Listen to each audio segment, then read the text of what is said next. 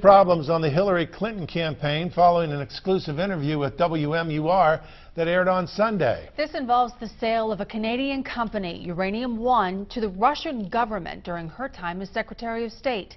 And critics say her answers surrounding it pose some major questions. WMUR's Josh McKelvin here now to explain. Well, guys, the question posed to Clinton during our interview focused on big money paid in the form of a speaking fee to her husband, former President Bill Clinton, obviously, paid by one of the players involved in the Uranium One deal. But her answer is sparking major questions about her honesty and leadership.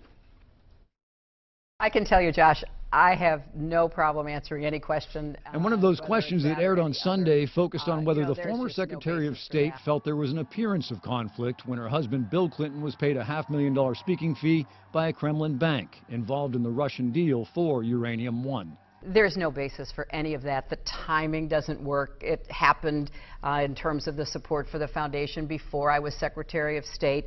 There were 9 government agencies who had to sign off on that deal. I was not personally involved because that wasn't something the Secretary of State did. For her to claim that somehow she was not involved in this decision strikes me as extremely odd. The question itself was born of allegations made by the conservative author of the best-selling but highly critical book called Clinton Cash. And on Tuesday, Peter Schweizer blasted Clinton's answers on Close-Up in an op-ed that has gone national, insisting his timelines are correct, and that at the time of the sale of Uranium One, Clinton was negotiating directly with the Russian government over civilian nuclear technology in the so-called Russian reset.